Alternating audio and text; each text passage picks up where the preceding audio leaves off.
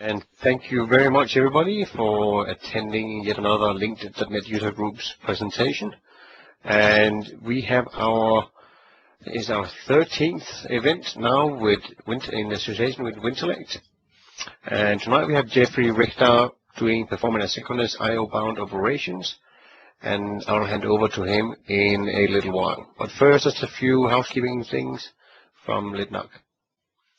As usual, I want to thank all of our sponsors, Orchard, Telerik, Pluralsight, and our recently joined inner workings to the sponsor list for LIDNUG.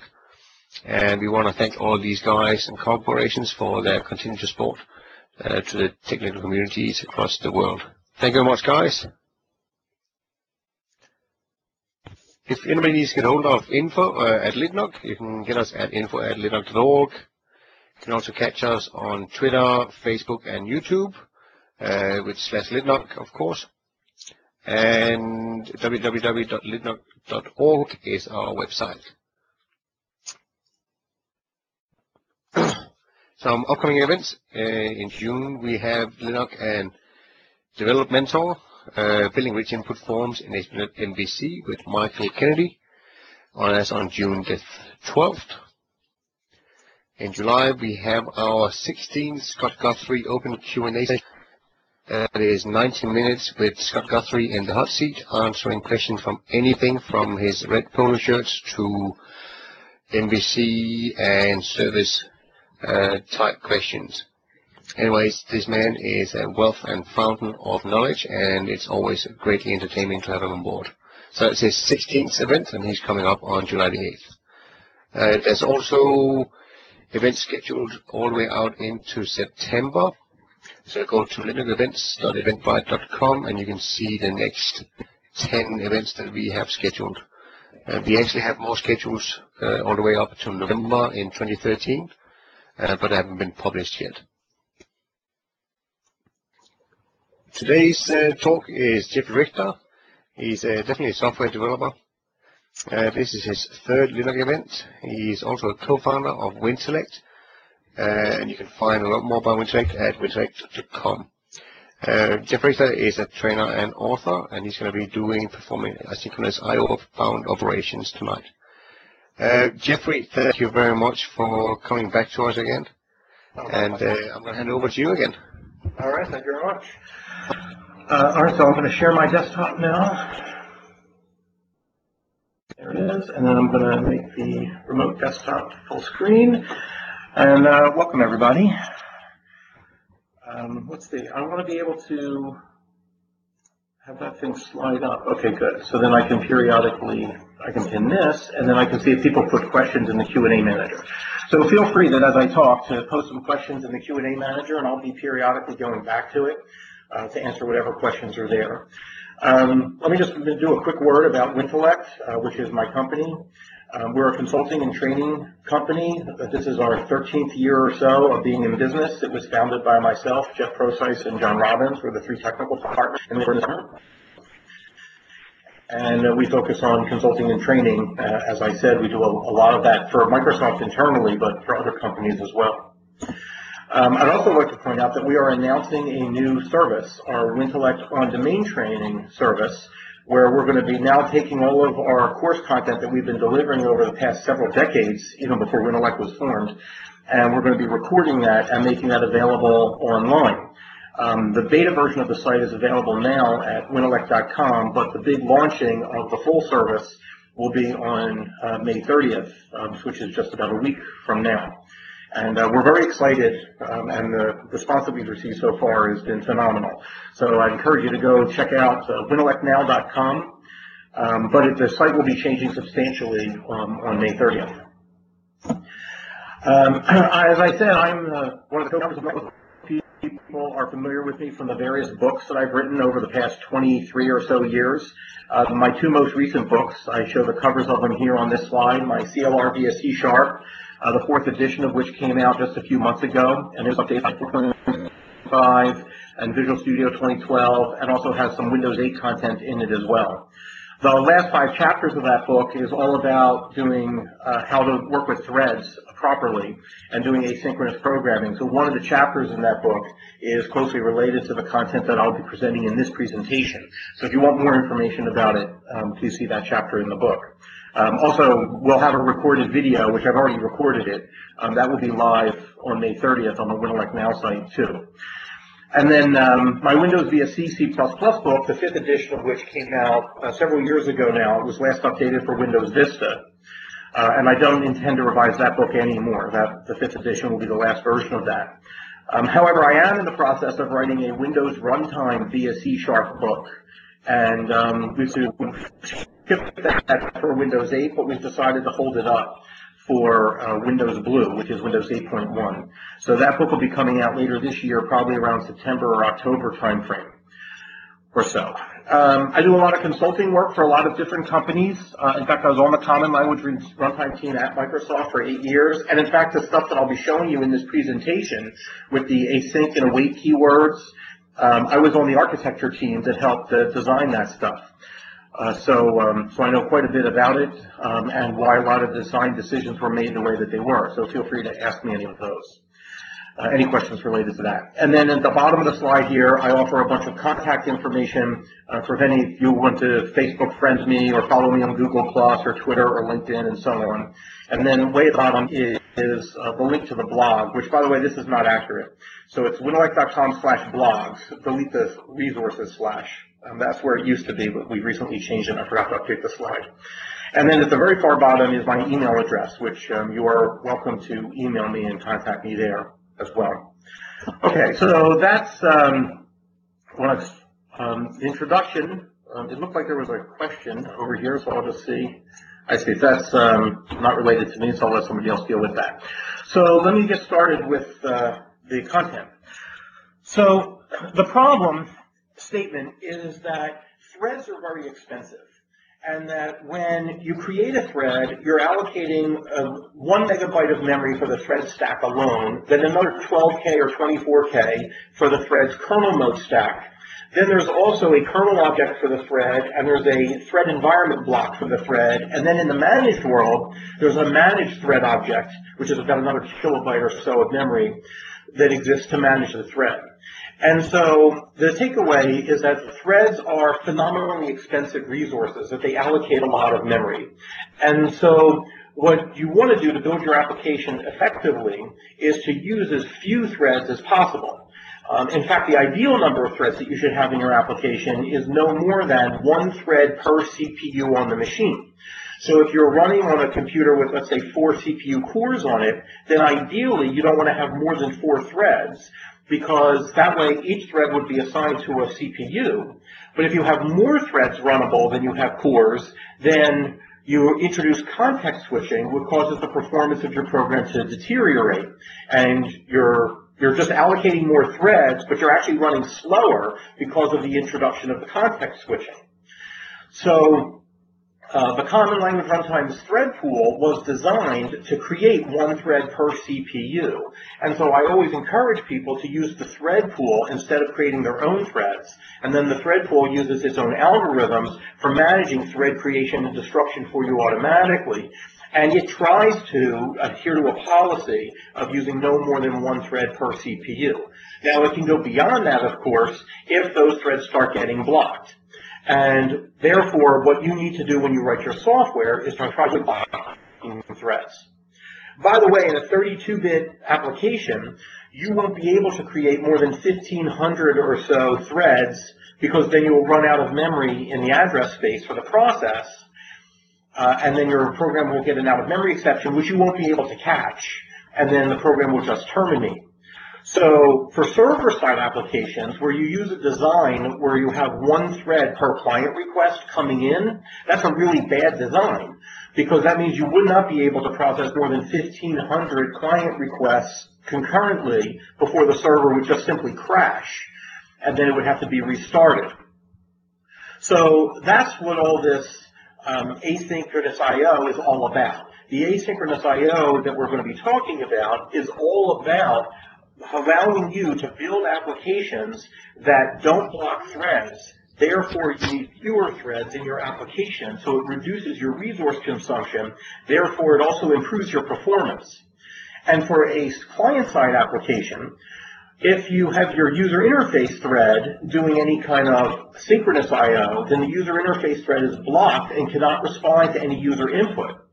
For example, you couldn't offer the user a cancel button where you, let's say, initiate some I/O operation, then you would like to let the user cancel it. The cancel won't work because the user interface thread is stuck doing the synchronous I/O, so it can't respond to the cancel.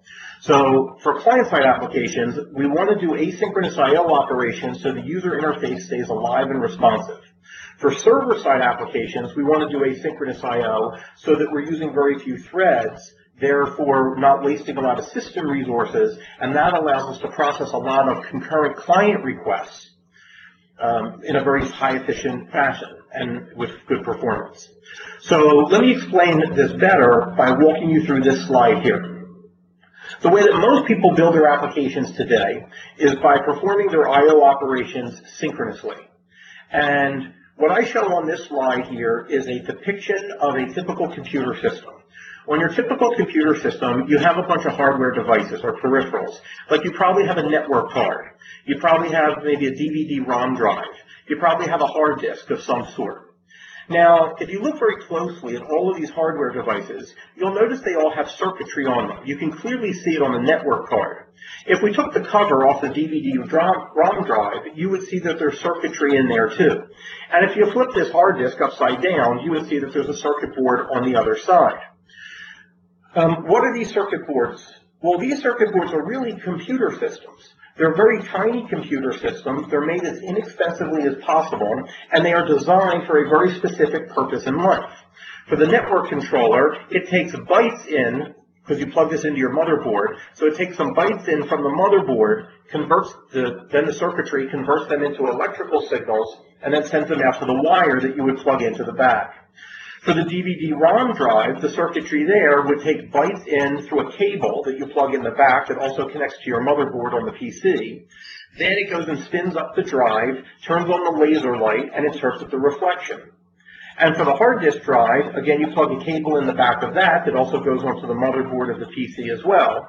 And then it can go and spin up the head, spin up the drive, seek the head to the right location, and then do its magnetism thing in order to read and write bytes off of the platters that are on the hard drive. And that's what these little dedicated computers on each of these hardware devices knows how to do. So let's say that inside your code somewhere, you want to go and open a file on the hard disk and you want to read some data out. So the way that you typically do that is you would new up a file stream in .NET. That's going to open the file on the disk. And then you're going to call filestream.read and you pass some arguments into read. Now when you call the read method in .NET, your thread jumps from managed code down to native code and calls the Win32 function read file. Read file is a very well-documented API. It's been around for several decades now. And in fact, it is probably the most commonly used function of all of Win32. What the read file function does internally is it allocates a data structure called an I/O request packet on the heap. The I/O request packet's maybe about 100 bytes or so. And it includes information in it such as the handle to the device that you wish to read bytes from. So that can be a handle to a socket, or it could be a handle to a file that's on a DVD-ROM drive, or a handle to a file that's on the hard disk, or it could be a handle to a file that's on a network server too. Also inside the IRP data structure is the address of a byte array where the byte should be read into in memory. You pass that address of the byte array into the read method up above, and it just gets passed down into read file down below. Also in the I/O request packet is the number of bytes you want to read from the file. You want to read 10 bytes, you want to read 100 bytes, and so on. And there's some other information put in the IRP structure too. After read file has created this IRP structure and initialized it, your thread then jumps from managed code or from user mode code down to kernel mode code and passes the IRP data structure into the Windows operating system. The Windows operating system then looks at the handle inside the IRP structure, indicating which hardware device you want to do this read operation against. And in this case, since we want to read against a file that's on the hard disk, the operating system code takes the IRP structure and dispatches it into the hard disk's IRP queue. Every hardware device has its own IRP queue. Whenever you do any kind of I/O operation against any piece of hardware, that ERP data structure gets created and then gets dispatched to that hardware device's ERP queue. Now at this point, the device driver is going to pick up the ERP request and it's going to dispatch it off to the hard disk. So now the hard disk will spin up its head and start seeking, spin up the platters rather, the spinning, and then seek the head to the right location and start doing its magnetism thing. Or another way of saying it is that the computer has now handed off this request to the mini computer that's on the hardware device itself. So at this point, what about your thread that was running on the CPU that newed up the file stream and your thread that called read? Well, at this point, your thread actually has nothing to do at all. And so what Windows operating system does is it puts your thread into a wait state. So the thread is not executing at all. And in fact, if you looked at Task Manager on your machine, if your programs are doing a lot of I/O operations, Task Manager will report that your CPU utilization is very low. In fact, let me do that. If I open up Task Manager right now on my computer and go to the Performance tab, we see that on my computer I have 82 processes. And across those 80 so processes, across those 80 processes, there's about 1,400 plus some threads. And what are all those threads doing?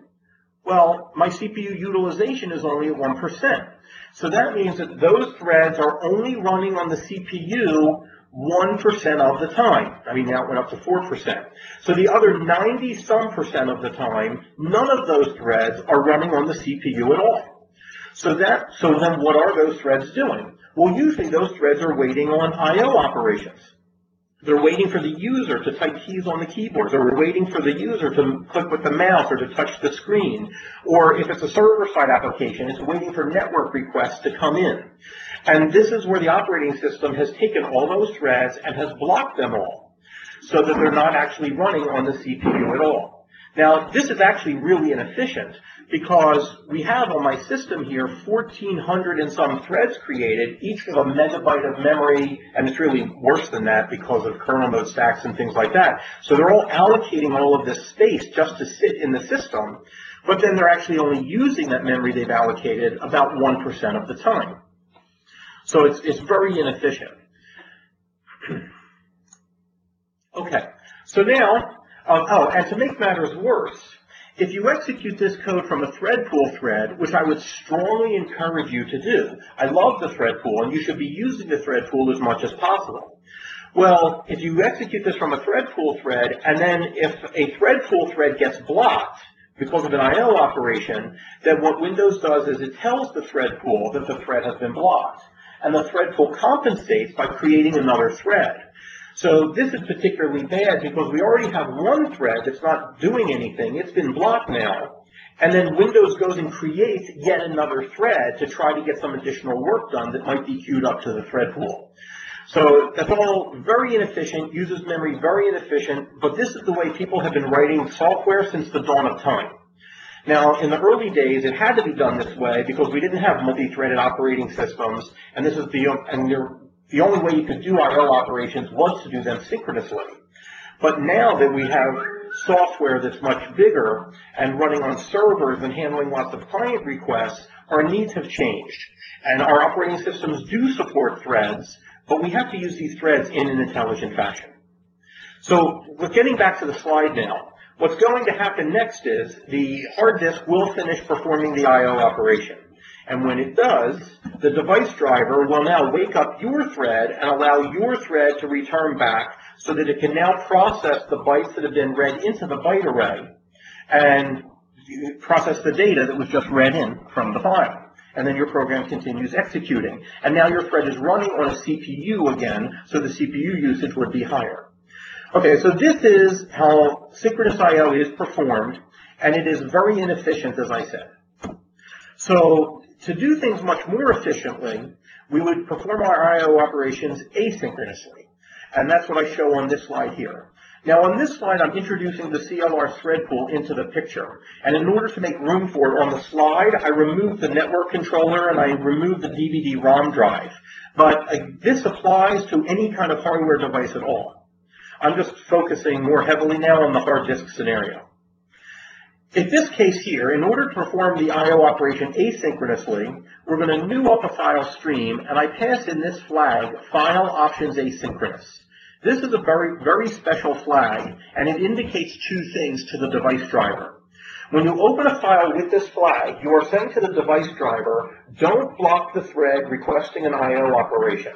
This is good. That means that our thread is allowed to continue running and doesn't get blocked. Because we're not blocking the thread, this also tells the thread pool that it does not or should not create another thread in the pool. So this means we'll be using our resources more efficiently in our program.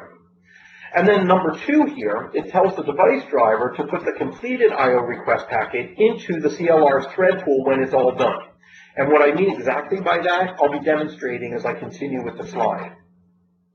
After I new up the file stream, we then take the file stream object and we call this method on it read async. Now this is a new method in .NET 4.5 that was just introduced. But what read async does internally is pretty much exactly what read does internally that I just showed you. When we call read async, your thread goes from managed code to native code and calls the Win32 function read file.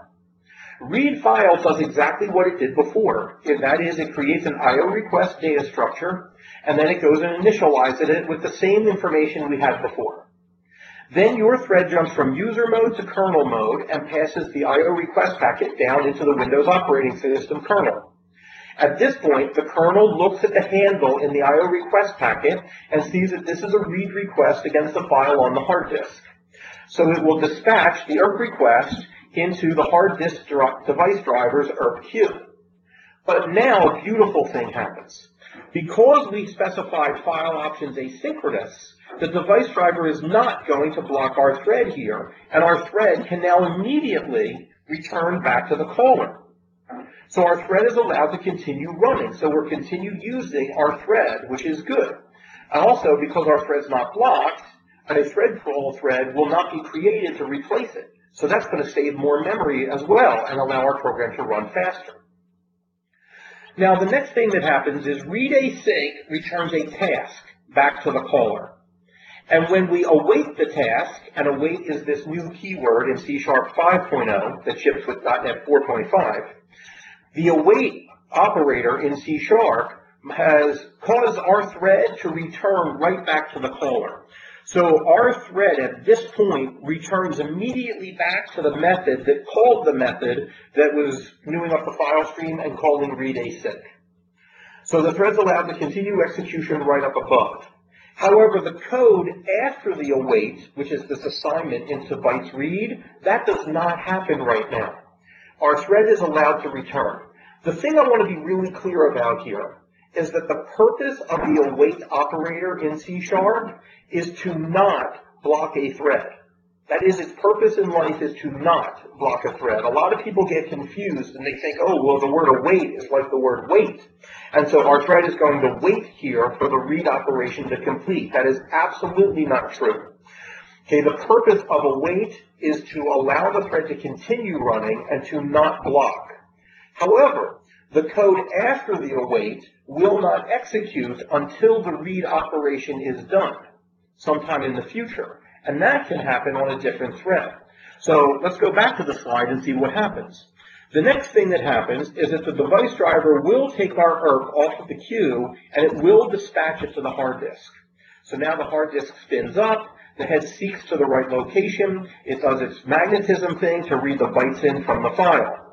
Now when the I/O request is complete, we go to bullet number 2 over here. The device driver will put the completed IRC into the thread pool. So now the IRC goes over into the CLR's thread pool. And then, whenever an entry gets queued up into the thread pool, what happens is a thread pool thread will extract that entry from the pool. In this case, the entry happens to be a completed I/O request packet. And then it will call back into your code. In this case, it will call back into your code at the assignment. So one thread news up the file stream and calls read async, but a different thread pool thread can come back into your code to execute this assignment into bytes read, and then the next line of code would be executed by this thread pool thread, and that's when you would go and be processing the bytes that the device driver has put into the byte array for you. And that is how asynchronous functions work, and that allows you to not block any threads, thereby using fewer threads in your program. All right, so let's see. I see there's one question here. Let me take a look at it. var fs new file stream file options asynchronous. Maybe that was an answer to somebody else's question, because that's just not a question by itself. Does anybody have any questions right now? I'll pause for a few. Await by itself does not create threads, right? That is correct. Await does not create any threads. In fact, what await does is it allows the calling thread to return back to its caller. That's really all that it does. Then, when the device driver queues up the ERP to the thread pool, a thread pool thread, which could be created by the pool, but certainly not by await, will jump back into your code and continue the execution after the await. In the example here, the file request would not be off the thread pool if, for example, it was done by the UI thread. You are correct, right? If you issue it from the GUI thread, then you're calling read async, and then the great thing is that the GUI thread goes back to the message pump and can respond to user input. So if the user now does want to hit a cancel button, the GUI thread will actually know the user pressed the cancel button, and the GUI thread can do something in response to that. And if it's a thread, if it's not a GUI app, but it's a server-side app, then it would be a thread pool thread that newed up the file stream and called read async. But then that thread pool thread can go back to the pool where it can process other things that are coming into the pool. One of those things that will come back into the pool later is, of course, the completed IO request. You would need task.run or something like that. Task.run also does not create a thread, by the way. Task.run really just queues up the task into the thread pool, and then the thread pool decides whether or not to create a thread or use an existing thread in order to execute it. All right, so I've answered those three things. This is nothing over here. What is the difference between begin and end and an async method that ends with async? So that's a great question. The begin and end methods was how you did asynchronous I/O starting with .NET 1.0. But with .NET 4.5, we have this new asynchronous programming model that is much simpler. And in fact, when you call an async method, a lot of those async methods today, like read async or write async on file stream, those methods actually internally use the begin and end methods today. Now, new classes that are being created and added to the framework class library, they will not have begin and end methods. They will only have async methods. But old classes, for backward compatibility, the begin and end methods are still there, but then these new async methods are added because it simplifies the programming model greatly, because you can use them with the await operator, which I'll be talking more about as I continue the conversation. What happens if the I/O request raises an exception? So, if when you call an async method, your parameters are bad. For example, for the address of the byte array, you pass in null. Then when you call the async method, it will throw an exception. But usually that's a programmer error. So usually we don't catch the exception from the initiation of the I/O request. If the I/O operation fails for some reason, then the ERP that the device driver puts into the thread pool is a completed ERP, but it's completed because of failure, rather completed because of success. And when your thread, the thread pool thread rather, comes back into your code, the await operator will throw the exception. And so normally you'll put calls to awaiting an async method, you'll put those inside a try block that has an associated catch block, and then you would just catch it. So the programming model is actually the same, from synchronous as well as asynchronous. If you were doing a space synchronous request, you would wrap that in a try catch block. And if you're doing an await of an async method, then you do the same thing. Just put that in a try block with a catch block down below, and you will catch the failure. I mean, when we were designing this, and again, I was on the design team that helped define all of this stuff, we wanted the programming model to be as identical as possible to what you're already familiar with. And so if today you have inside a try block a call to read, we would want you to keep the try block exactly the same and just change it to await a read async.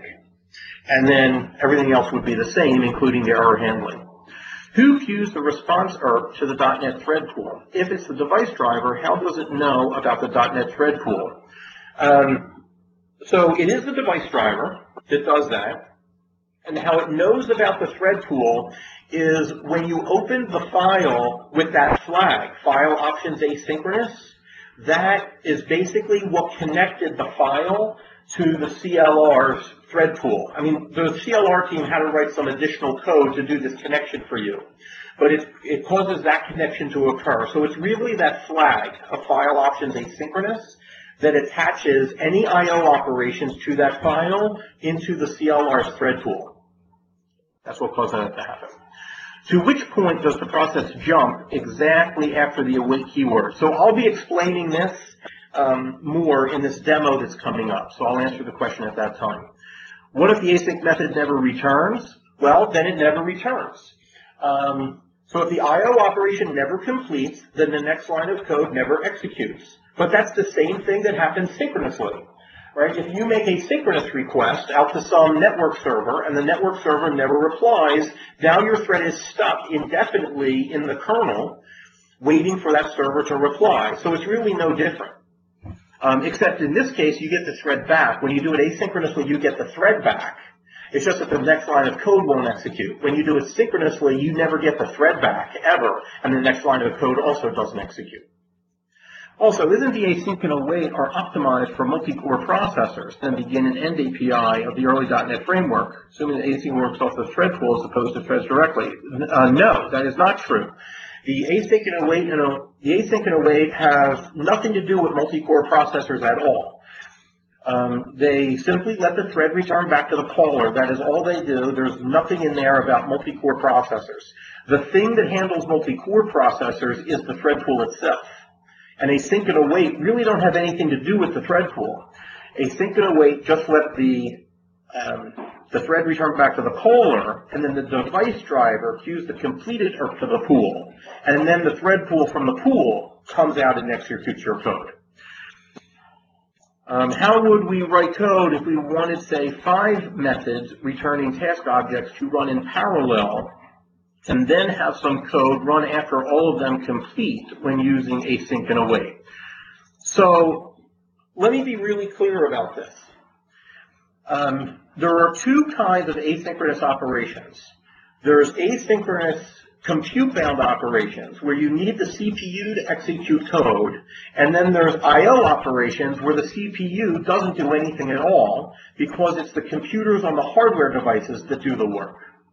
So to go back to your question, how would you write code if you wanted, say, 5 methods returning task objects to run in parallel? So that question, as stated, is very vague to me. Do you want code to run in parallel, or do you want I/O operations to be executed in parallel? So, and the way that you would do that is very different. If you wanted code to execute in parallel, then you would queue up 3 or 5 tasks, since you want 5 of them here. You would queue up 5 task objects into the thread pool, and the thread pool would execute them as best as possible. Which, by the way, would not guarantee that they run in parallel, but you don't want 5 of them running in parallel if you're on a computer that has only 2 CPUs. If you only have 2 CPUs, then you want only 2 of them at a time to be running in parallel, because otherwise you'd have context switching and they would run slower. If it's I/O operations that you want running in parallel, then you could call 5 async functions, one right after another, boom, boom, boom, boom, boom, get the 5 tasks back from them, and then you call a function that I would get to later in the slide deck called task.whenAll. And then the next line of code won't execute until the 5 I/O operations have completed. So you really need to think in your head, are you doing I/O operations or are you doing compute-bound operations? And then you have to write your code differently depending on whether you're doing compute or I/O. Okay. And then, boy, a few more questions. All right, I'll take these 3. Don't ask any more, and then I want to move to my demo. If a different thread And then I'll take some more questions a little bit later on, though, but I want to make some forward progress. If a different thread executes the code after the await, do we need to be careful about using thread static along with await? Oh, absolutely. The answer to that is yes. Thread local storage is actually a horrible technology, truly awful. And with the way that people are architecting software today to use thread pools and asynchronous I/O operations and tasks, thread local storage doesn't work well with any of that at all. So I would strongly encourage you to avoid thread local storage as much as possible. Can you specify a timeout on an I/O operation? Unfortunately, that is not built into the .NET framework today, how to do that. In my book, though, I do show in the chapter, I forget, that's chapter 25 or 26, something like that.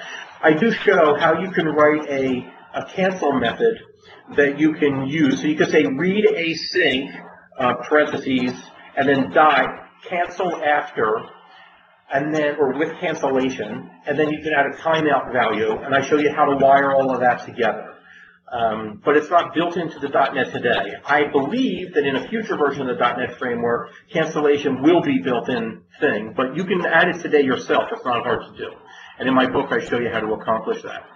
And what is the best practice for async await? Should it be applied to I/O only, or can it be applied to any business logic? Async await was designed for I/O operations.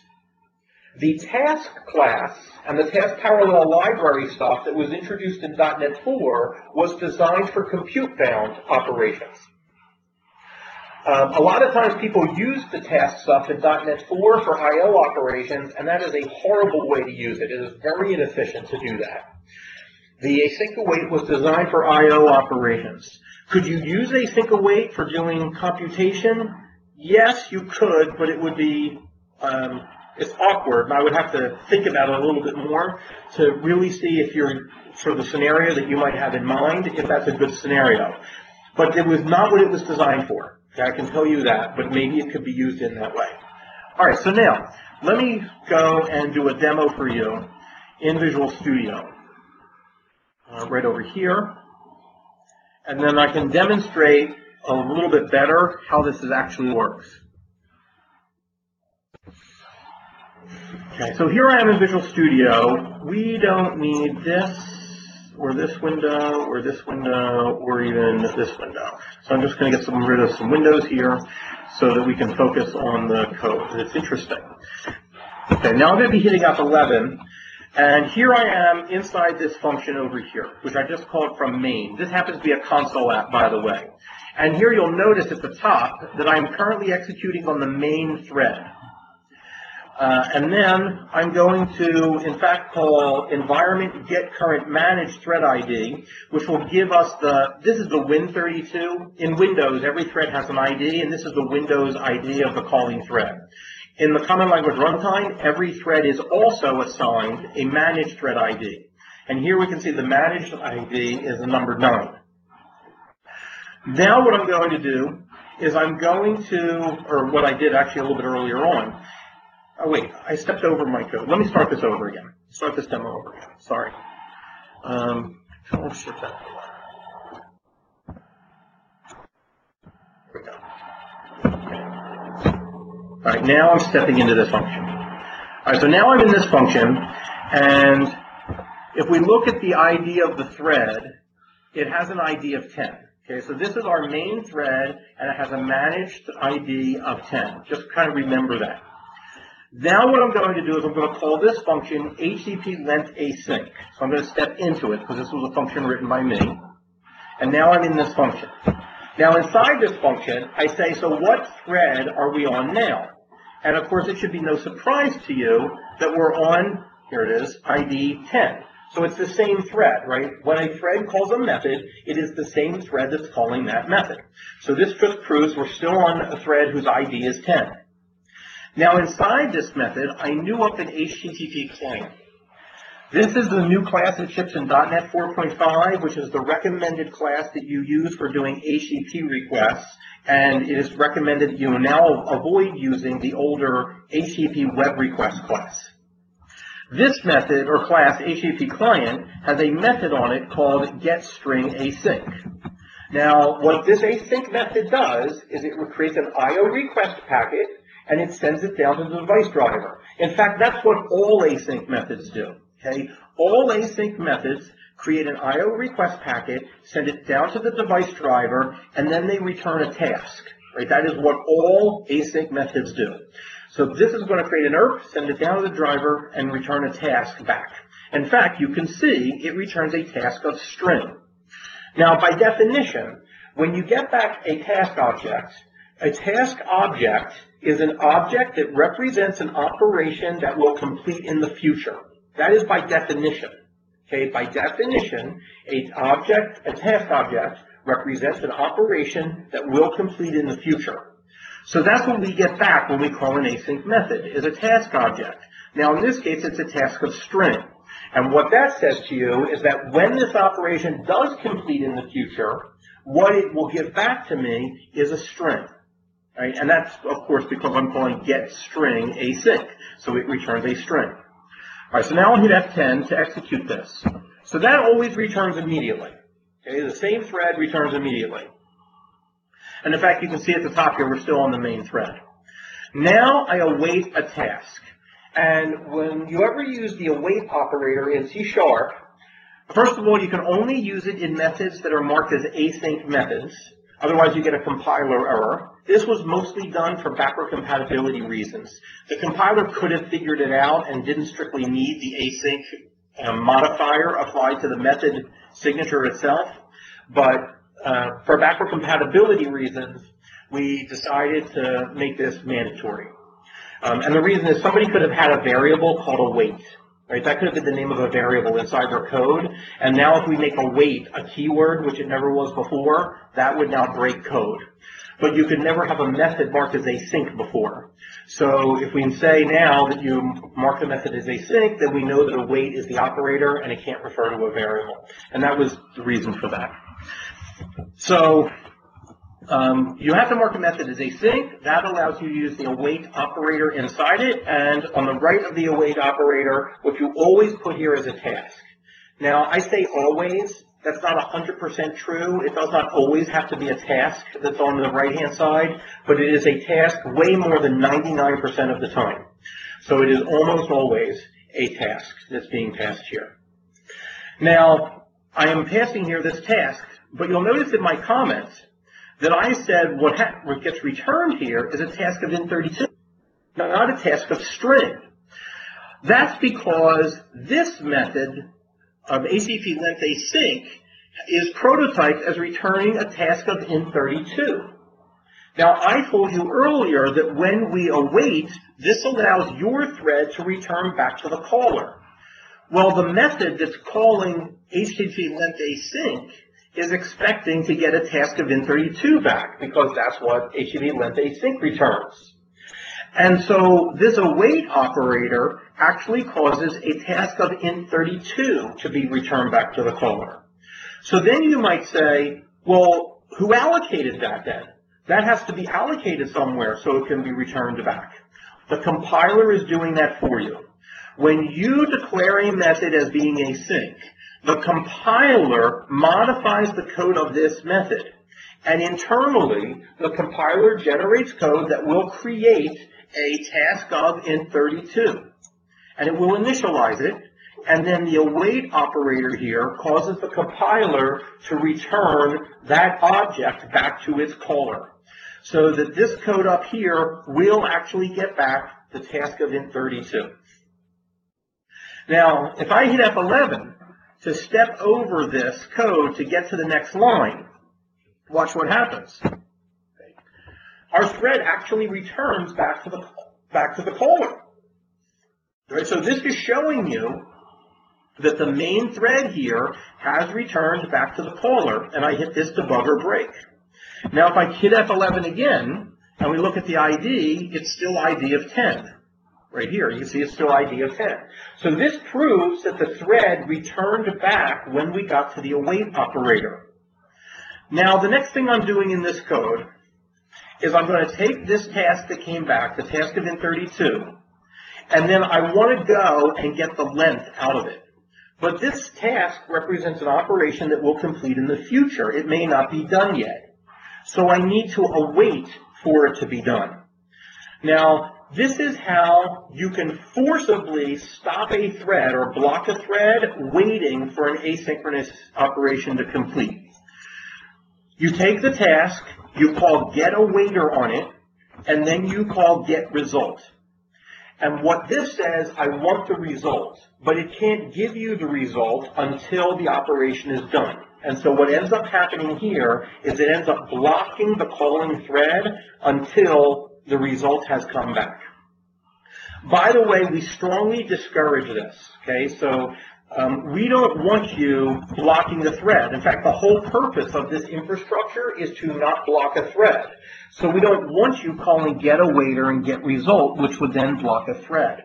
But I'm doing it here for demonstration purposes, so I can show you at this point the thread will block until it's able to give me back the length.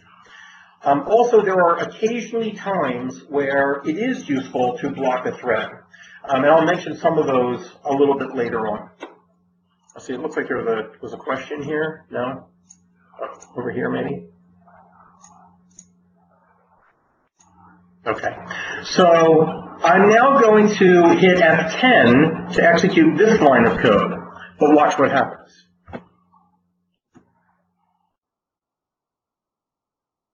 We have a task cancel exception. So what happened was I spoke too long.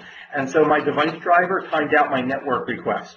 That's a bit of a bummer. So let me do this. I'm going to rewind up to here, and I'm going to execute it again. Okay, but this time I won't talk too long.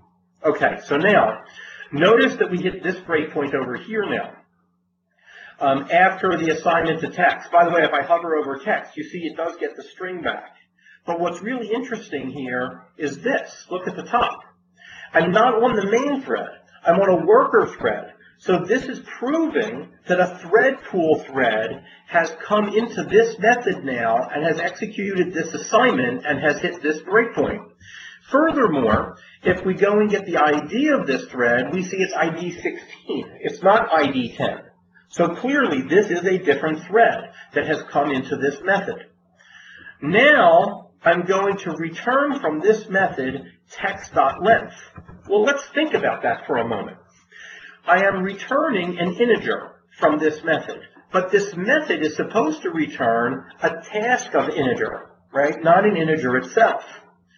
Furthermore, I told you earlier that we returned from this method at the await call. So who are we returning to here at the bottom of the method? So what this really means is when you are returning a value from an async method, what you're really doing is you're setting the result of the compiler-created task object. Remember, the compiler has created a task of int32, and it returned that task of int32 here. So what this return statement is really doing is it's setting the value in this task of int32, which is causing that task object to now be completed. That causes, the completion of the task object causes an item to be queued up into the thread pool. And then a thread pool thread would go and execute this code over here, except we didn't await this. And because we didn't await it, that's not going to happen, and instead, the main thread's just going to return from here. And then when I hit F10 to execute this return statement, now this thread pool thread is going to return from the method, but return back to where? It's going to return back to the pool, where it can go and do something else. But now you'll notice my main thread has awakened here, and it got back the length, which is 1,020 bytes, and then we hit this debugger break over here. So this is showing you how you structure your code. And normally, everything I'm telling you here, normally you don't have to think about it. Normally, you think, well, I want to write a method. And in this method, I want to issue an IO operation. Then I want to await that operation. Then this code will execute when that IO operation is done. Yes, it's true that this code executes on a different thread than this code up above, but usually you don't care about that. If you're using thread local storage, then you would care about it. And maybe some other things you would care about it. But usually, you would not care about that at all. It doesn't matter that one thread executed this and that a different thread executed this down below. Normally, that shouldn't matter to you. But the goal here is that no threads are blocked in the making of the program in order to pull this off. All right, so let me pause for a few questions. Do you have any questions anybody want to ask? I see many places where people call method async wait in services, not in GUI code. I guess that's generally not a right thing to do. That is correct. So in my opinion, wait should never be called ever, except for demonstrations and experimentation to see behavior of code. But calling wait on a client-side app is certainly going to freeze the GUI. Calling wait on a server-side app is going to block the thread pool threads, and that's going to cause your resource consumption to go up. So, in my opinion, aside from for testing and experimentation, wait should never be called ever in any program. Could you give some guidance on when it's okay to call wait? Well, I think I just did. Never would be my guidance. Sorry, API specifically expecting you not to, so you're done. So, there you have it. It should never be called. If first async function were in a UI thread, how would I go about retrieving the result of task and displaying it in the UI? Oh, well, that's really easy. So what you would do normally is you would await this task, exactly what I showed down below. And then when the result came back, you would go and update the UI. So I put this here because it's a console app, right? My demo is a console app, and in a console app, if I don't block and I let the thread return from here, then it would return back to main, and I have some more methods here, and those would then execute. But if I didn't have more methods here, then this would return immediately from main, and Windows would terminate my process. And we don't want that to happen, of course. But if you were in a GUI app, all you would do is just whenever you got a task back from calling an async method, you would just await that task, and then below it, you would have the code to update the UI. And then you'd be golden. That's all you would need to do. It works out great. Something is happening here with the painting of this. So, is there an equivalent way to achieve the same functionality and performance using traditional code? I found this new approach a little obscure and error-prone. The answer is no. That's not possible at all without more complicated code. So this is this new stuff that we added in .NET 4.5. The purpose of it is to simplify the code. You could do this in the past with .NET 4 and earlier, calling the begin and end methods, but that made the code significantly more complicated. This is what we have done to make the code practically as simple as the way you would normally do it. It would be hard to improve on this any more than what it currently is. There's no way you could do it with simpler code than this. That would be impossible. Does the text local variable live on both thread stacks somehow? So the answer to that is logically yes, physically no. And I will be demonstrating momentarily in the slides how we resolve that problem with the local variables. Okay, so the local variables are logically on the two thread stacks, but physically they're not on any thread stack at all, and I'll explain how that works in a moment. If the lines following an await call can be called on an arbitrary thread, won't that cause problems if we attempt to update your controls? Yes, it would, but we have done something else special for you, which I don't think I'm going to have time to get into, so I'll say what it is very briefly. If the calling thread is a GUI thread when you call await, so if a GUI thread is calling this code and we get to the await operator, then we have done some special work to ensure that the code executing it will also be the GUI thread. So really what happens is the IO operation completes, then a thread pool thread wants to execute this code, but instead the thread pool thread calls begin invoke on the GUI thread to tell the GUI thread to go and execute the code. Therefore, any code you have in here that updates the UI is guaranteed to work successfully, and the UI will be updated. But that is because of additional work that we did when we were architecting this feature and building it into the platform for you. If it was Windows project with UI thread, a continuation would run on the UI thread and not the threadful one you showed, right? Yeah, that is correct because there's additional work that we did. So by default, it is a threadful thread that comes up, but then the threadful thread tells the GUI thread to execute the next line of code. What is the value of ID2 on the return to await? Right over here. So this would have the value of 10 in it, but then it would actually go away. It would go completely out of scope, ID2.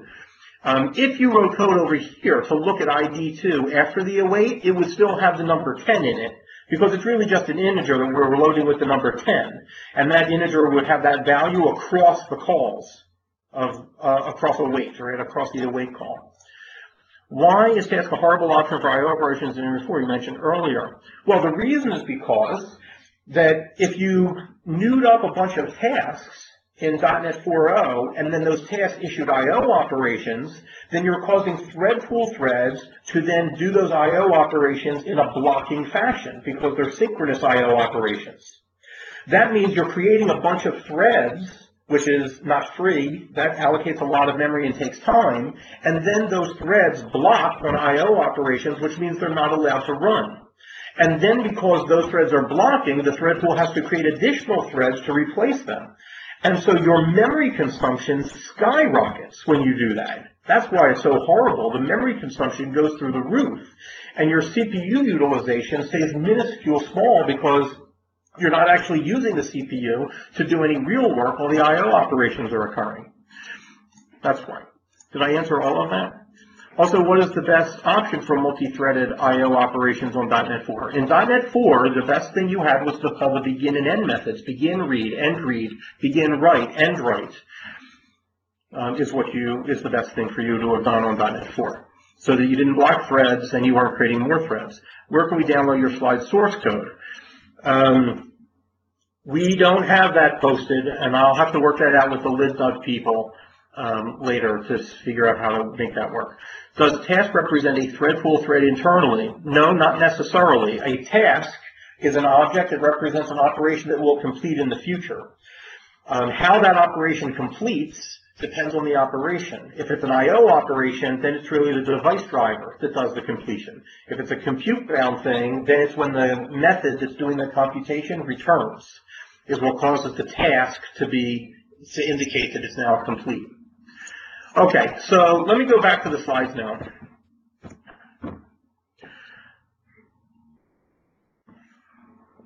On the slides, the next couple of slides, I explained what the compiler is doing for you in order to make this work. It is rather complex, and I'm going to go through it very briskly here because we don't have a lot of time, and I'd like to get to some other things that you can do with this feature.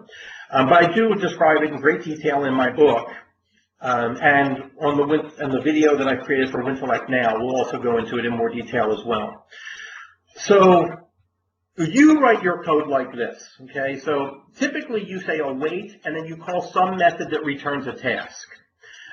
If you write your code like this, it is equivalent to you calling the method that returns a task, and then you awaiting the task down below. And when you write your code with this async modifier on the method, that tells the compiler to turn your method into a state machine. The compiler really takes the code that you wrote it and really changes it very significantly and converts it into a state machine that can be suspended and resumed. Now, on this slide and the next slide, I show what that compiler transformation looks like. But again, in the interest of time, I'm not going to go through it in great detail. Very briefly, the method that you write, the compiler changes its code that goes and creates this task object. So this is the code that creates the task of int32, because that's what we said our method is going to return, a task of int32. So the compiler has to generate the code for you that's going to create that task. And then it has to return it back to the caller too. So the compiler writes that code for you as well. The compiler also took your method and converted it into a structure, actually. Your method gets converted into an entire structure. And any local variables and parameters that you had in your method, those parameters get turned into fields of the structure. And then one thread can access this structure, but then another thread can also access this structure. And that's what allows your local variables to be accessed by different threads at different times. It's because they really become fields of a structure that different threads could access. Then the compiler takes your code and then puts it into a method called moveNext, which is a method that is a member of that structure. And the code in blue that I show in here is the code that you wrote. And then all the other code that's not blue is code that the compiler has generated for you automatically. So you can see that when you call your method, your async method, like getStringAsync, that returns a task. The compiler calls getAwaiter on it for you automatically. This is what the await operator does. When you await a task, the compiler calls it a getAwaiter method on that task for you automatically. That gives an awaiter back, and then they can use the awaiter to see if the operation has already completed or not. If the operation did not complete synchronously, then they say to the device driver, when the ERP is complete, go and call the moveNext method again, which goes and calls this method by a thread pool thread in the future, and then they return immediately from this function here back to the caller. I mean, really, this return statement goes back to here, this method, which returns the task to the caller. So that's how the caller gets the task of in32 back over here. Then in the future, thread pool threads can go and call this method, and then they can go and get the results from the awaiter out of here, or that will throw an exception if the I/O operation completed, and then some other thread is now executing this code over here. Okay. And that's the short version of what the compiler does to your source code in order to make this whole mechanism work for you. All right, that's a very fast version of that. Let's see what questions we have queued up here in the pool. If I read the TPL of the task object is based on the thread pool, isn't that accurate? So, sort of. And if you were using in .NET 4 and you were creating tasks, when you call start on a task, that causes the task to be put into the thread pool. But it's actually the action of calling start on a task is what attaches it to the thread pool. Just newing up a task, it just creates a task object in memory. There's no association with a thread pool at that time. But when you say start on a task, that's when the association of the task with the thread pool begins. Okay. Begin and end and await use I/O completion ports under the hood, while using a task uses a thread pool that does a blocking I/O call. Is that right? So technically, no, that's not completely accurate. So begin and end and async methods, read async, write async, they are using an I/O completion port under the covers, but the async methods return a task. But that task will now be associated with the I/O completion port because it's an I/O operation. Using a task and calling start on it chooses up to the thread pool, which does not involve an I/O completion port. All right, so tasks can be associated with I/O completion ports or not, depending on how they're consumed. Just the task itself does not mean it's associated with a thread, doesn't mean it's associated with a thread pool, doesn't mean it's associated with an I/O completion port. It's how the task is used. So remember, a task really means just an object that represents an operation that will complete in the future.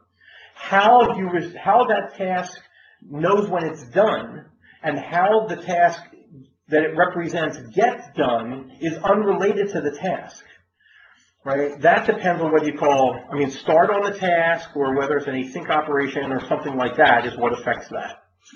Okay? Don't confuse all the concepts together because then it will really make understanding how this works much more complicated. Can I talk a little bit more about the book you mentioned earlier? What is the name and where can I get it? I'm a fan of your earlier C# and CLR books. Well, that's the book. So the book that I'm talking about is my CLR via C# book.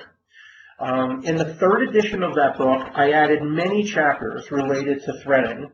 In the fourth edition of the book, I revamped those chapters substantially to cover all of this new functionality that was introduced in .NET 4.5. Where you can get it is anywhere. Amazon, O'Reilly website.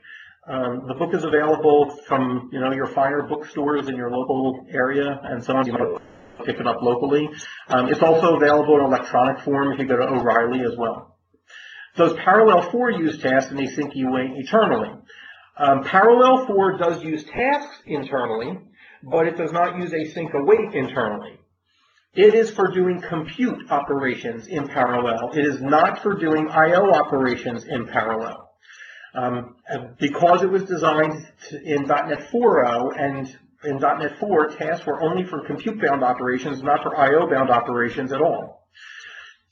If you want to do parallel I/O operations, then you should call async method, async method, async method, and then call await task when all. And I'll be demonstrating that momentarily in the slides. I have a slide on that.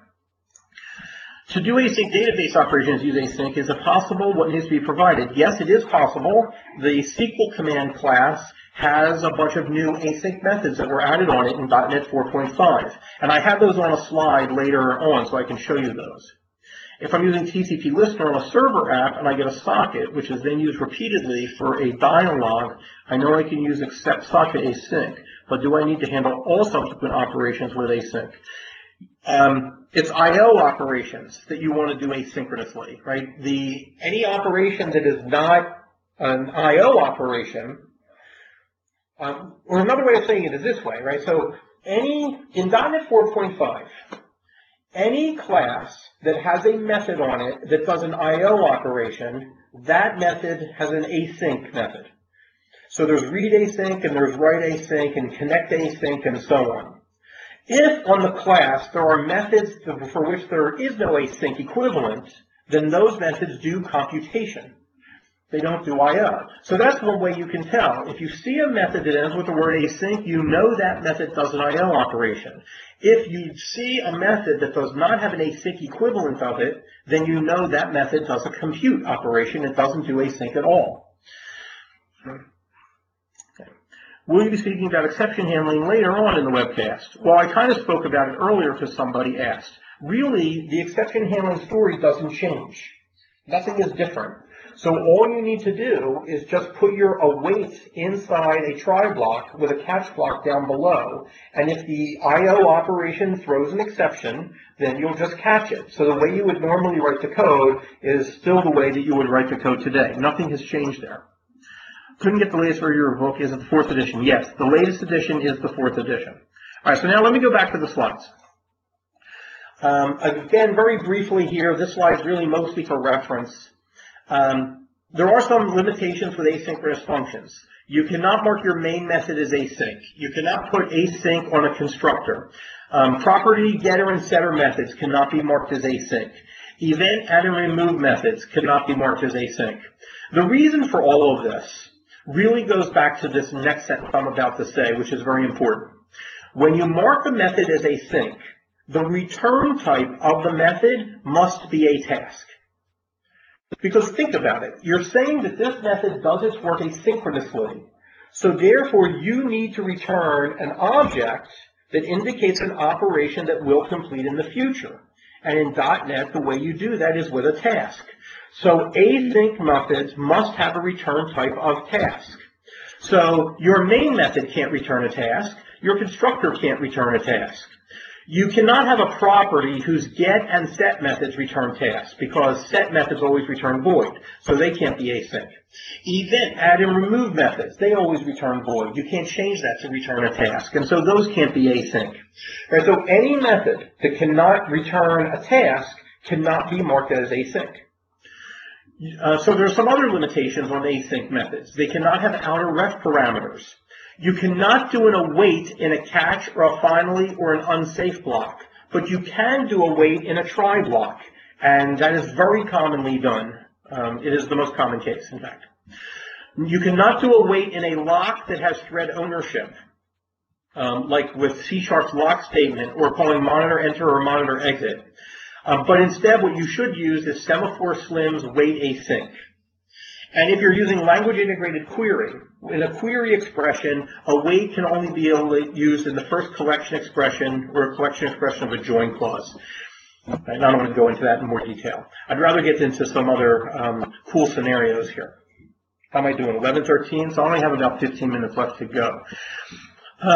This example here demonstrating a method that has multiple awaits in it. There's an await over here because I want to await the completion of a write operation, and there's an await down below where I'm awaiting the completion of a read operation. So this is just to say that this is very common and it is allowed. What's common is having in a single method multiple await operators. So you'll notice the method is marked as async. You'll notice it returns a task because that's mandatory. And you'll notice that I have multiple await operators in the method, and that does work, and it's a very, very common scenario. So I just wanted to point that out. What this code actually does is not important. Just what is important is that there are multiple awaits in here, and that's legal. This is going to answer the question somebody asked, that if you're talking to a database, how can you hook into this functionality that I'm discussing? Well, on the SQL command class, they've added in .NET 4.5 these methods: execute database data reader async, execute non-query async, execute reader async, execute scalar async, and some others as well. So again, if you look in the framework class library in .NET 4.5, all classes that have methods that do I/O operations now have async versions of those methods. So on all stream-derived classes like file stream, memory stream, crypto stream, network stream, and so on, they all now have read async, write async, flush async, copy to async. All these async methods create an ERP, send it down to the device driver, and return a task. Then you can decide whether to await the task or not. If you call wait on the task, then you will block for the operation to complete. If you call await on the task, then you will not block for the operation to complete. On the text reader and its derived types, there's read async, read line async, read to end async, and so on. For text writer, there's write async, write line async, flush async. For HTTP client, get async, post async, put async, and so on. Then SQL command I already said. And then if you use tools like serviceutil.exe, these tools that produce web service proxy classes, then the web service proxy classes will also have async methods on them. And every one of these async methods, they do the exact same thing. They create an I/O request packet, they send it down to the device driver, and then they return a task. And then you decide what you want to do with the task. You want to block wait for it, you want to await it. Of course, I would highly encourage you to await it, and I would strongly discourage you from blocking on it. And that's the whole purpose of this, is so that you don't have to block threads. Okay. Let me see if there's some other questions here, and then I'll do something else in the slides. So where am I up to in the questions?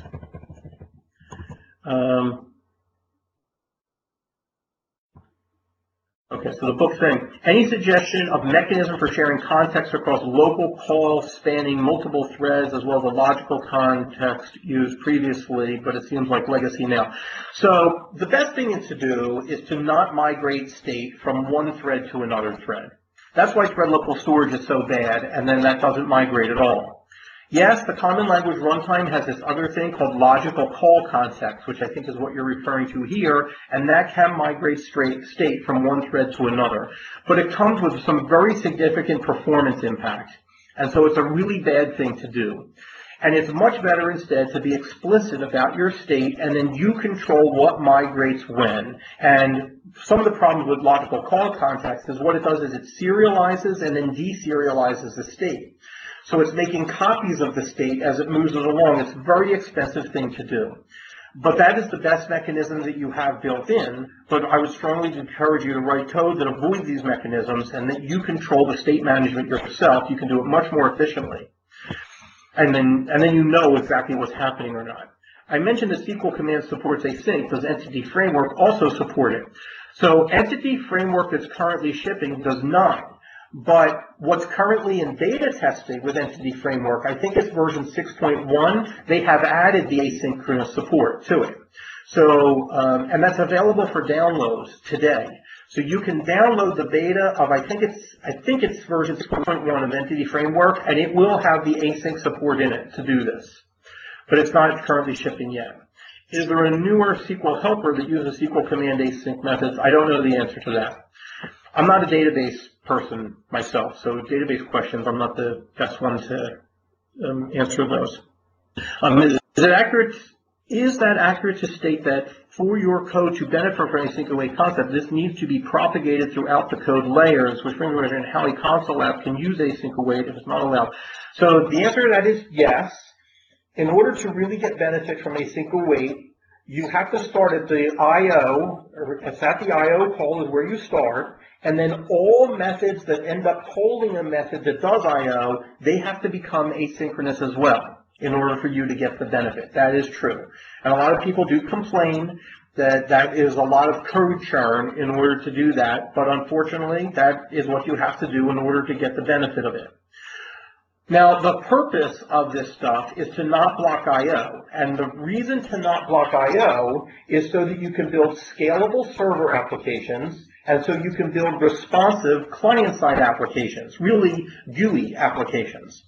Your question is about console applications, and normally for console applications, we don't care about scalability and we don't care about responsiveness.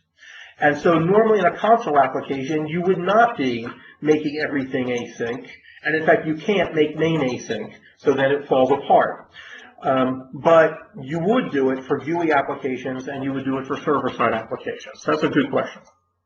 There's a list of courses on your site, but no dates, locations. Are they all on demand? So there's the Wintellect website, where we offer courses where companies hire us, and then I come in and I teach in person. But there's also the new WintellectNow.com website, and that's where we offer the on-demand trading of the recording videos. On that website, the videos for the threading stuff will not appear until May 30th. So you have another 8 days before that stuff goes live. But that's WintellectNow.com. What about non-static methods using async await? If we access field members across and after the await, can we avoid synchronizing access to them?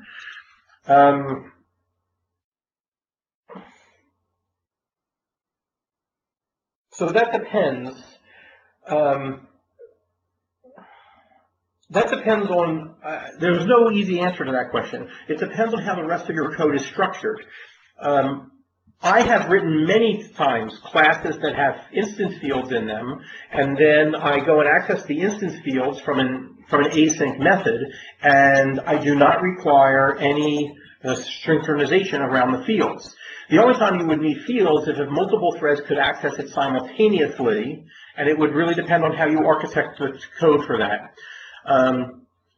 When Wintellect Now goes live on May 30th, I have a bunch of videos about thread synchronization, and I go into this exact kind of question as to how to go and structure that code to avoid the synchronization, and then if you can't structure it that way, then what is the best kind of synchronization to use? Is there going to be a recording of this presentation? Yes, I believe it is being recorded. SQL async versus using Mars for serious parallel activity. Again, that's a database-related question, and I'm not the right person to answer that. In a scenario where you have read multiple files from the same disk, does doing async I/O help or hurt since there's only one disk to read ahead? It helps. Actually, it helps a lot. Because the device driver has this feature built into it when doing hard disk I/Os that it doesn't necessarily do them in a first-in, first-out order. So if you queue up a bunch of I/O operations to the hard disk all at the same time asynchronously, then whenever it wants to go and do the next one, it actually processes them in seek head order. So it'll reduce the amount of head seeking, and so you can actually get phenomenal performance improvements by doing this. In addition, it reduces wear and tear on the hard disk itself, so your hard disk is less likely to become corrupted and have a hard disk crash or a hardware failure because of it. And that is built into the device driver for the hard drive. In .NET 4, I want to do async await for about 10 parallel tasks. And I'm assuming when you say tasks, you mean 10 parallel I/O operations. How do I go about it? I understand begin and end, but how would I ensure all start in parallel? So there's never a way to ensure that they all start in parallel. You can queue up things, just like you can queue operations to the thread pool, but that doesn't guarantee that they're going to execute in parallel. You can queue up a bunch of I/O requests to a device driver, but that does not guarantee that they're going to execute in parallel. There's never a way to guarantee that things will execute in parallel. So you queue them up, and then they will execute as fast as possible. And then you need to find out the result of them. How are we doing on time? 11:23. In a computer with SSD drive, is there any advantage of using async I/O operations? So again, the answer is yes, there is. So you're not going to get the wear and tear improvement, and so I'm assuming you just mean from your own application. And the answer is still yes, because if your thread is blocking and it's a thread pool thread, then another thread would be created in the thread pool, and that's going to increase resource consumption. So even for an SSD drive, it totally makes sense to do everything asynchronously. Also, think of the case of the GUI app. The GUI thread would block waiting for the SSD drive to reply, and then the user can't use the UI. But also, let's not forget, you don't know whether you're using an SSD drive or not, right? When we write software, the software is going to run on lots of different computers, and some of them might be USB drives, some might be SSD drives, some might be whatever, and you should not be writing your code so that it only works efficiently on a particular kind of hardware. Okay, so I'm going to skip these next couple of slides because it takes me a long time to walk through them, and we are practically out of time. I want to just say a couple more things really quick before we're all done. If you want to learn more about how to implement servers asynchronously so that your servers really scale well, then if you're doing ASP.NET web form pages, then look up the async equal true page directive and this method called register async task. Right, these ship as part of the .NET framework. If you're doing an ASP.NET MVC controller, then you just need your controller to return a task of action result instead of action result. If you're doing an HTTP handler, then you would derive from HTTP task async handler, and you override the process request async method. And if you're using Windows Communication Foundation, then create your method as an async method and have it return a task, either task or task of T result. All right, I think at this point, there are some other features which, we just don't have time to go into. There is like task when all, I'm doing these really quick, where you can do a bunch of I/O requests and then you can find out when all of them have completed by awaiting the result of calling task when all. There's also task when any, so you can continue processing as each one of a bunch of I/O operation completes. So this code goes and makes 10,000 I/O requests all at once as fast as possible, and then the code here continues executing after all 10,000 are done. This version of the code creates all 10,000 tasks as quickly as possible, but then it processes them as each one goes and completes. All right, I think at this point I'm going to stop here.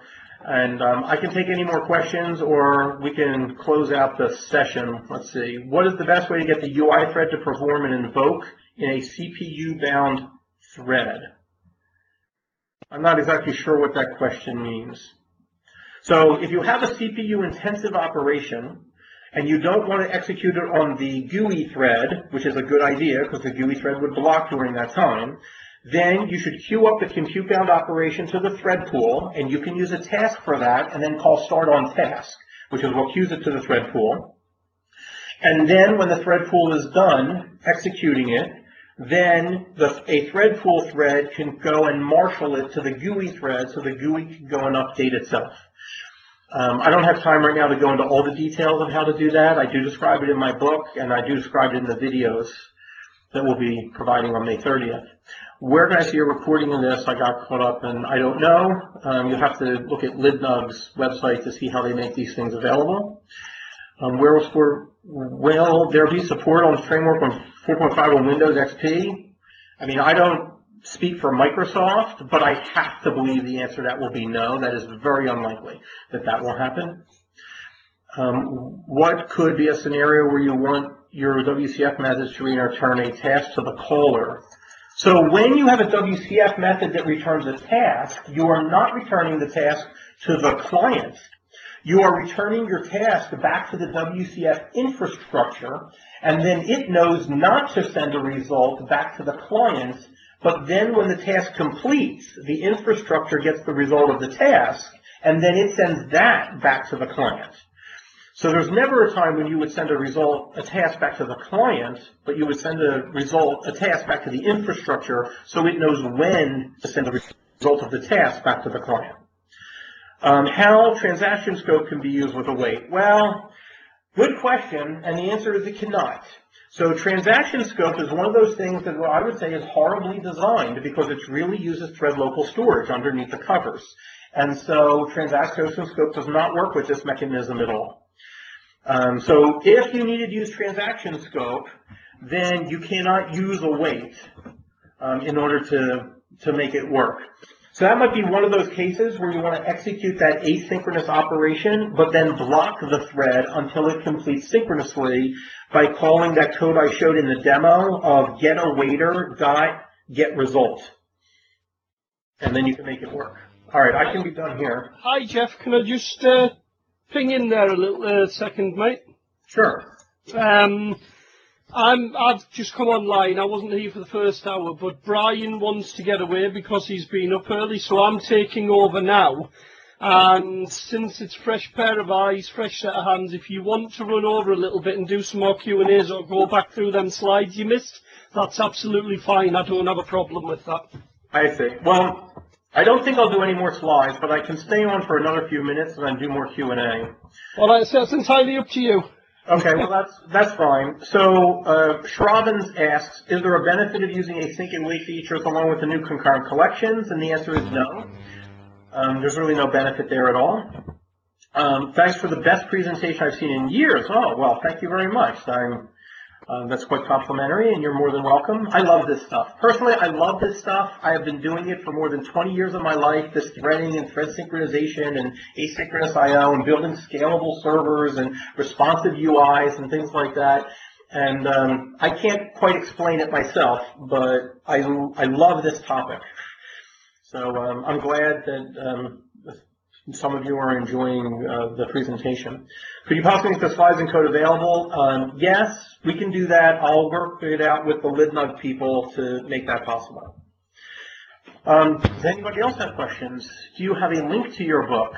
I mean, just do a search on Amazon for CLR and Richter, and you will find it. I mean, just do a Bing or Google search for CLR and Richter, and you will find the book. It is easily available in many places. Yeah, it's definitely available on Amazon because I've bought a copy. Yeah.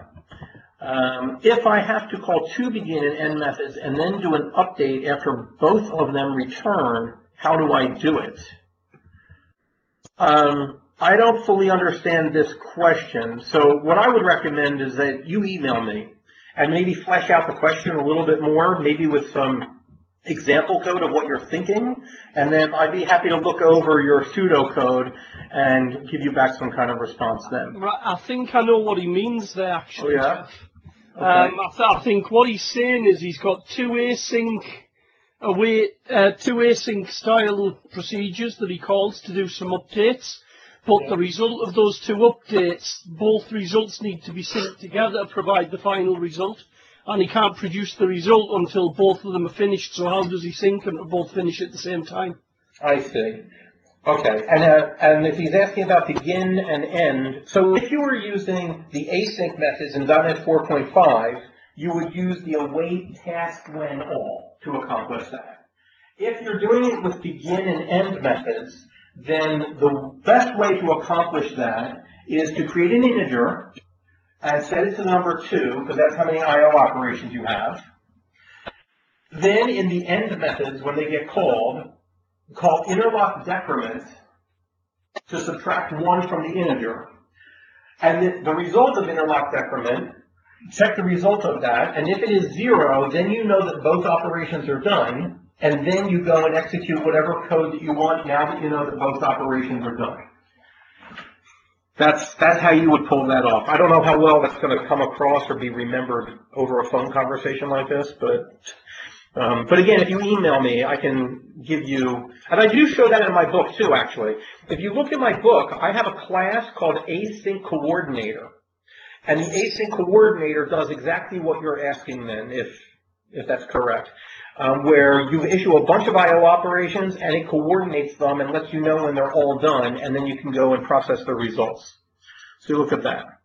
What is the benefit of using async await from a web server request thread? So the request thread will anyway need to be blocked, isn't it? No, the answer to that is no, absolutely not.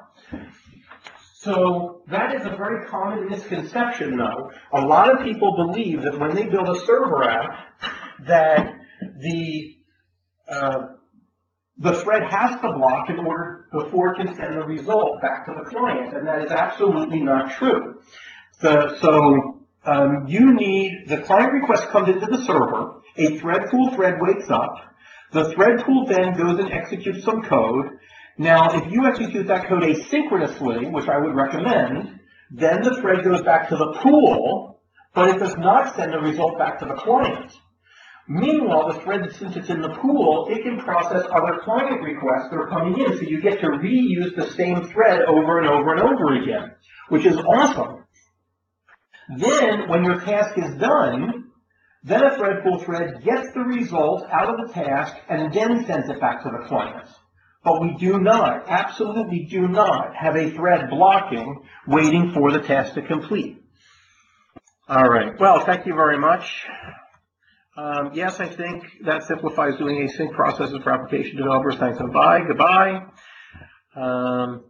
Good. Said that. I did that one. Thank you very much. Can I write my own async methods using Win32 underneath rather than BCL methods? Yes, of course. Of course. Just as I was showing you the async methods, they all call read file internally, which is the Win32 API. There's nothing stopping you from creating your own .NET class that P invokes out to Win32 and calls functions like read file or write file, and then they can leverage or hook into this entire mechanism. Absolutely. You can do all that yourself. Been reading your CLR unit since the second edition. Now the latest is fourth. Pleasure hearing you directly. Really compelling presentation. Thank you. You're very welcome. I have to call a Windows form into a separate thread task in a program that runs 24/7 in a server. The reason is that I do some other impersonation in this form to have forms and content localized. What is the best method to do it? I'm using, the question's a little bit vague to me. I have to call a Windows forms. So if you're building a Windows form app, and it seems to me like you're basically creating one thread to do this thing, then you can just leave it that way. And your worst case scenario is you're just wasting one thread in the system. The problem really exacerbates itself when you start hooking into the thread pool, because when thread pool threads block, then more thread pool threads get created, and then your memory consumption starts to skyrocket. But in your case here, you're not using the thread pool for this. And so if you just want to keep your code simple and easy, then, and your worst case is you're maybe not making the most efficient use of a thread, then maybe it's just fine to leave it alone. I'm sure that I can come up with a solution that does this in a more efficient fashion, but it would probably make the code a bit more complicated too, and I don't know if it's actually worth it for the small improvement. That would be up to you. So if you want to talk about that more, email me and I could converse more with you over email about it. My email address is jeffreyr@wintellect.com. Jeffrey R, Jeffreyr @wintellect.com. Okay, well, I don't see any more questions, so why don't we end it here? Yep, we'll leave it there. Okay. I'm sure it was an absolutely excellent presentation. Like I say, I wasn't here for the first hour. For all those who were asking, this will be recorded and put up on our YouTube page, as we usually do. Thanks again for attending. We've got a load more of these Wintellect pairing ups this year, as well as many other great quality presenters coming along in the very near future. We hope to see you all at the next one. And once again, Jeff, thanks very much for doing this. Oh, my pleasure. And on that note, we'll say good night.